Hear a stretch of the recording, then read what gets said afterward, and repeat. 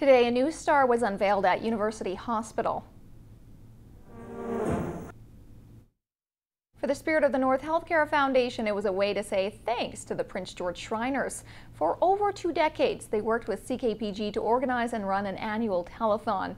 Over the years, the telethon raised more than $1 million, with most of that money going to the pediatric department at the University Hospital. Bringing together a whole lot of people with a common interest.